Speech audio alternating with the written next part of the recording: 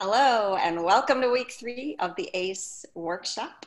We're going to do a bit of an orientation to the week today, and I will start as usual with a quick introduction. But what I really want to say this week is that it's become very clear that the workload of the workshop can balloon as much as you will allow it. And I want to say two things about that. The first is that you're free to spend as much time on it as you want. So obviously, do all of the work and then more as recommended if that's helpful to you. But I do want to keep coming back to the point of the workshop, which is really not anything external to you.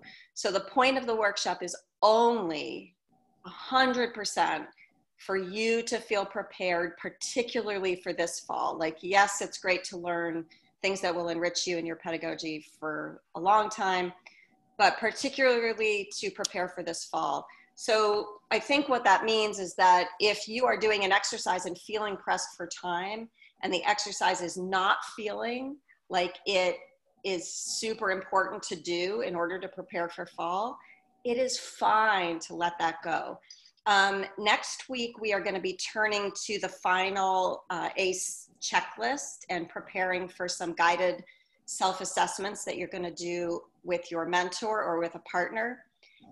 Even for those checklists, we are assuming that you will reflect on all pieces of it, but we are not assuming that in order to pass the workshop or whatever, that you actually complete or feel like you do every single thing in the checklist.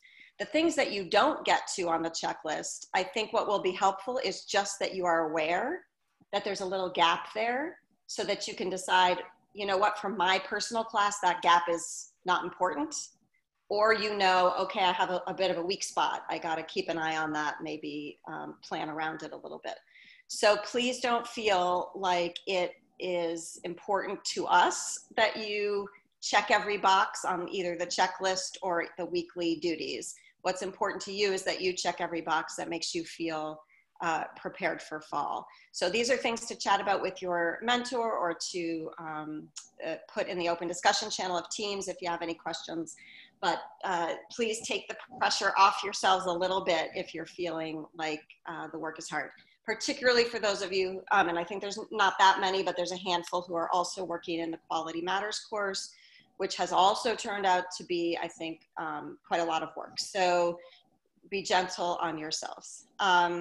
So with that, I will tell you what the plan for today is. And in order to do that absolutely accurately, I'm going to go back to my list. So Martha is going to do, as she did last week, a quick review of the highlights of week 1. And then Hannah is going to talk a little bit about some of the takeaways from our week on connection. And then I'll talk briefly about week 3 equity, and Martha will walk through the curriculum of this week. So with that, I am going to turn it over to the week 1 review with Martha. Hey everybody, can you hear me okay? I am going to share my screen to take us through the week 2 review. Give me just a second. I'm not working on my regular computer at the moment, so I just want to make sure I'm sharing the right thing. Let me just pull up Teams here, and you should be able to see my Teams window now. And as with last week, there's a tab up here for weekly summaries, and week 2 is now here. You're welcome to spend as much or as little time with this as you like. It's really just a tool for those of you who find it useful to pull some notable pieces from some of the conversations that went on this week around connection, and also rigor, because we had kind of a side conversation about that as well, and there was lots of great discussion in that channel.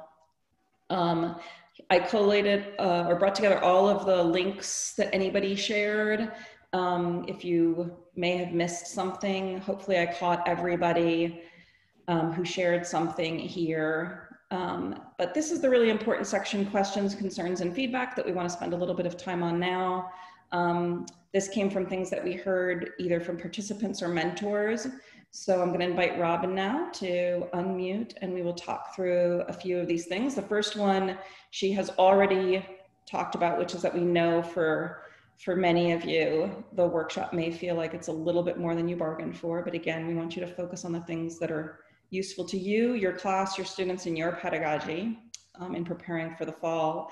Robin, this was another thing that came up in one of the mentor groups, was this question of seat time, which has been, you know, in the past usually correlates to the number of hours students are expected to spend in a classroom.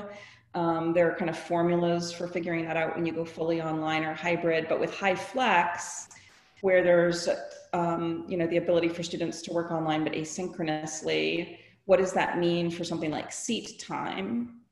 Do you have any thoughts about that? Yes, I don't care.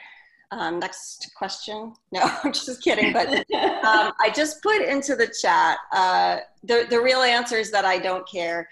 And the reason that I don't care is that really, I just can't imagine that we're going to have a conversation for more than 5 minutes in which anybody can convince me that seat time makes sense for any measure of learning. That aside, if you are interested in seat time and credit hours, and to be fair, we should all be interested, because honestly, this is the unit in which we all dwell. So we should be interested in asking questions. I did put into the chat, it's going down a little bit. If you go past all the snark and the feet time, you will see a link that I put in there.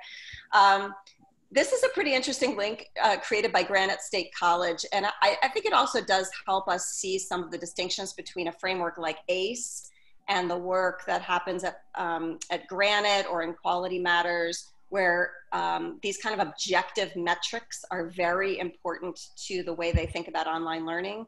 So I actually find this resource crazy, but other folks have found it a little bit helpful. And what it is designed to do is to help you measure the amount of hours that your students are spending on work, which is pretty different than seat time, actually, right? Time on task is different than time, but in share.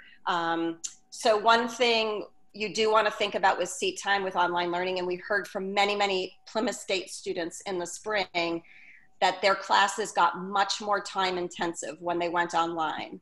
This was while faculty were claiming that they were cutting back on work because they wanted to be gentle during the pandemic. What this suggests to me is that you just do have to be careful about the fact that sometimes we seem less aware of how labor intensive some of what we're assigning is. It's easier to measure time when you're just watching it pass in a classroom. So you might want to use that worksheet to help yourself take stock of the kinds of things that you're assigning. But I would say in general, when you're thinking about online planning, or you're thinking about planning during a pandemic, it's more productive to think of how much work you're assigning and how much time they're going to spend on the work. And don't worry at all about who's where and when they're working. So think less about seat time and more about time on task.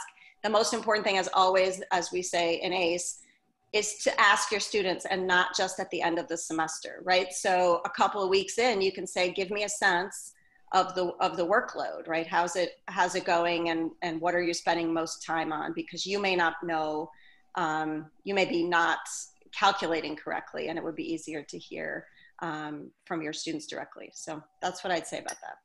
Awesome.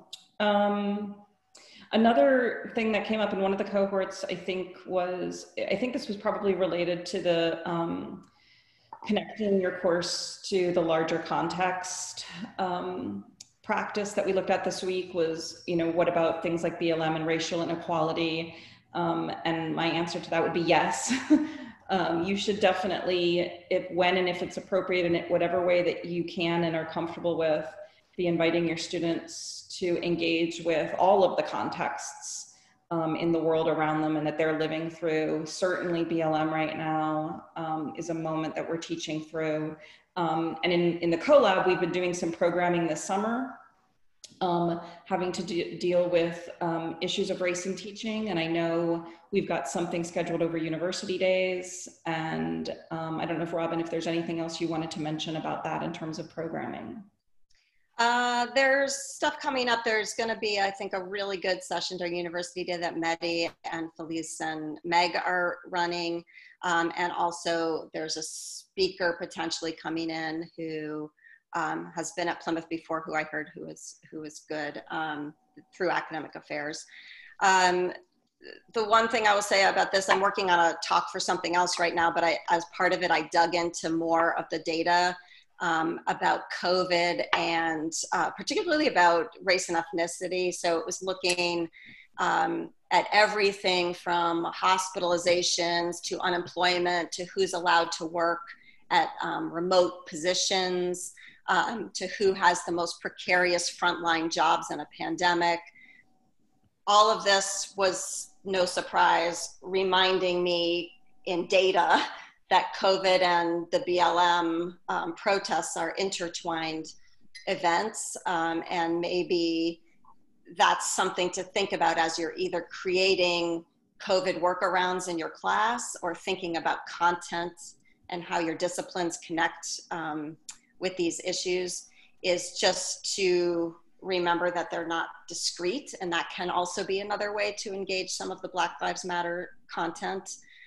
Is that when you are, when you're talking about COVID and remote work, like if you dig into that data and you want to share some of that with your students, you're going to find not just socioeconomic class, but race, for example, are co-indicators with a lot of the COVID challenges. So anyway, interesting stuff. I'll share that talk is next week, and it'll be recorded, but I'll also share the slides of it because the slides have a lot of really sort of eye-opening data. And again, I'll just remind us that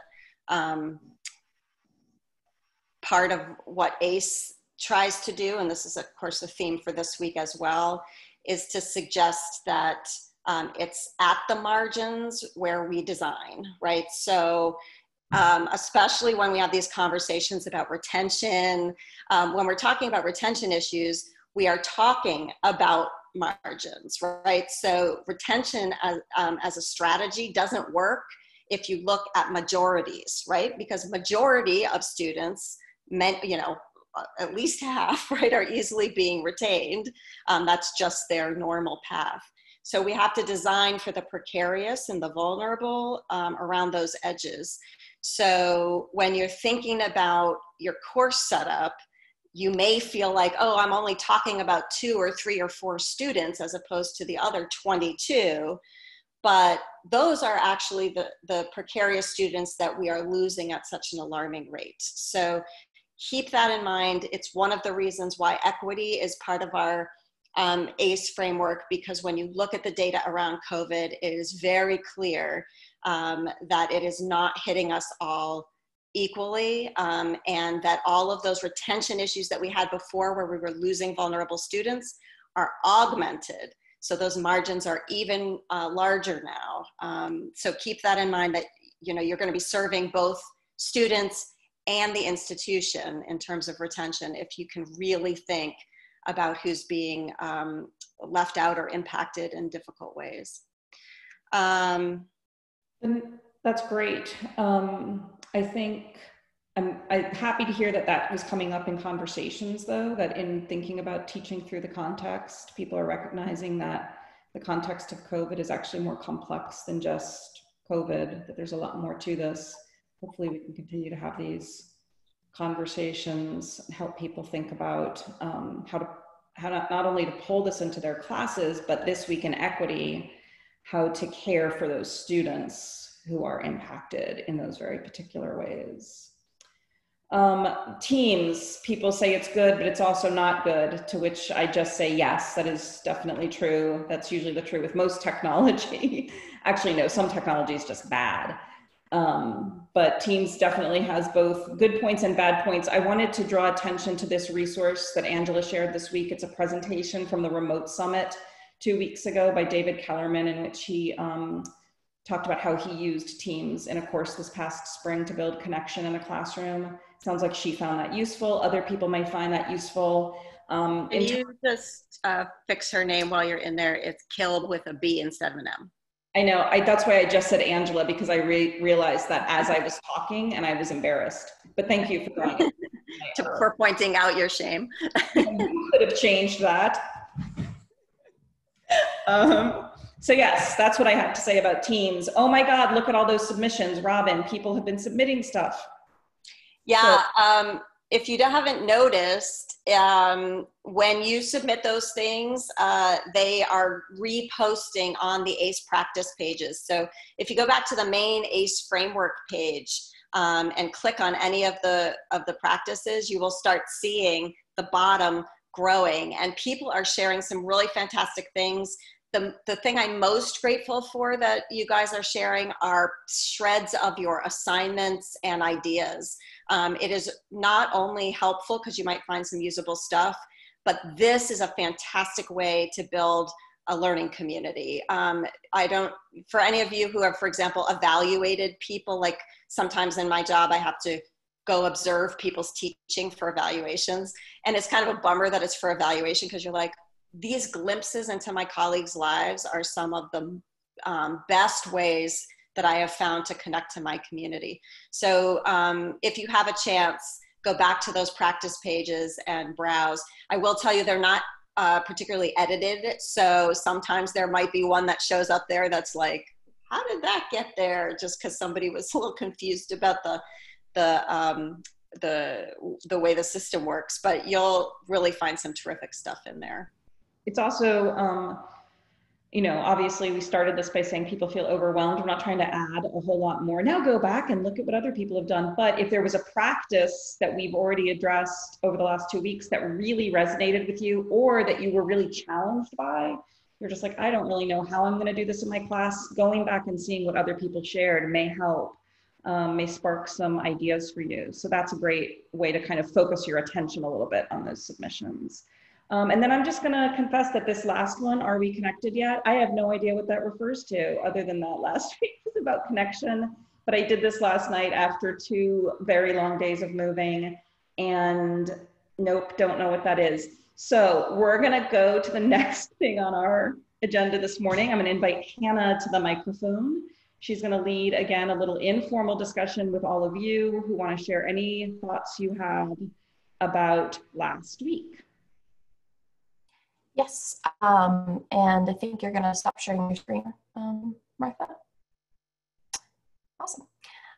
So yeah, I would love to invite folks to unmic if they would like to share strategies that they found related to building connection in the classroom, maybe anxieties or concerns or barriers that they are still kind of feeling they're up against with building community in the classroom.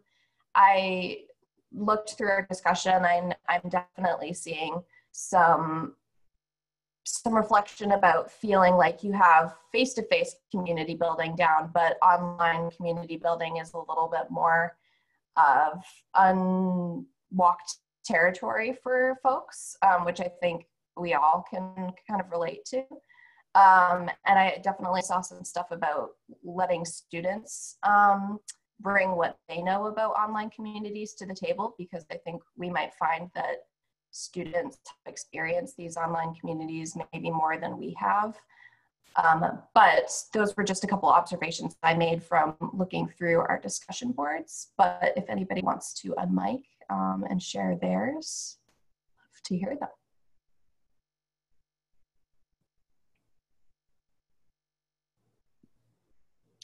them. It's Liz. When I think about, I can't remember if I posted about this in my brain, in my journal, somewhere. Community and connection, the more I think about it, it helps mitigate against what I was talking about at the beginning of the meeting, which was this overwhelm of tech choices. Mm-hmm. Because it just gets re-clarified that like the tech will fail. The tech will fail. Like I'm at Digital Pedagogy Online and the tech failed big time yesterday. Like there was a huge crash because of course everyone was like piling on to this blogging app or whatever, and it just got overwhelmed. But that the one thing that maybe doesn't have to break, like if the connection is there, then it doesn't matter what breaks. I mean, it matters what breaks, but like, so I've just been thinking about how important it is going to be to me to connect with each of my students individually and as a group early. It's going to be weighted early in terms of like having sort of setting that tone. And so it's been a reassurance thinking about community and connection. It's been a reassurance against feeling a little manic about channels and tools. Yeah. It's interesting what you say about establishing community early. And I think I've definitely seen folks talk about that, how they feel that it's very important to make these connections early and make strong connections early. And I think that kind of puts a lot of pressure on us for sure, and being successful in building those connections as well. And I urge folks to don't beat yourself up if it doesn't work the first time around too. But I also love that point you made, Liz. Tech will crash, but community remains, connection remains, which I kind of just appreciate poetically. Yeah. Sure. Does anybody else want to share? I don't want to call her out, but Kristen Stelmach, if you're there, I did notice in the discussion, I kind of loved your post about reframing how we think about participation grades into more of thinking about building community and folks being part of the building of the community. She's not unmiking, so I'm not going to, oh, okay, she did unmic. Kirsten, I'm sorry to call you out, but I really loved that part, and I was wondering if you'd like to explain, discuss a little bit. Sure, it's really simple. I just changed some of the language in my syllabus from a participation grade, which is usually about 10% of my course grades, to community building, and then I talked about what that might mean. And I think it kind of comes from my position as a quieter person who sometimes needs some time to process before I contribute to a large group, except when I'm called out by somebody. I was just about to say, except when Hannah makes you talk. Just kidding. No, I appreciate the chance to talk about it a little bit. So I talk about the different ways, just briefly in my syllabus, that people can contribute to building a community as opposed to just participating, just saying something for the sake of saying something. And then I build a little place in my syllabus for students to talk about, what kind of learning community works for them. Like what can a teacher do? What can their fellow students do? And then there's a little activity that goes with that where they have time to think on their own about the answers to those questions. And then we go back a couple days later and they'll talk in small groups about those things. Sorry, my coffee's not kicking in quite yet. But talk in small groups about what works for them, what can a teacher do? What are the important things to them? What are the values that matter to them in a learning community? And then we kind of collaborate and put those together, and then I rebuild those into the syllabus. So it's really simple, but it actually, I think is a good start to the semester, kind of sets a nice tone for what is important in my classroom. Right. So, thanks. Yeah, thank you. And I, again, really appreciate kind of the reframing of what we traditionally call the participation grade. And I feel like maybe it kind of takes some of the pressure off of the facilitator, the instructor as well, because it's students that are talking about what makes a community for them, rather than the facilitator deciding this is what a community looks like. So it's a little bit more collaborative too, and maybe a little bit more authentic. And please ignore my cat. She wants to be part of the community.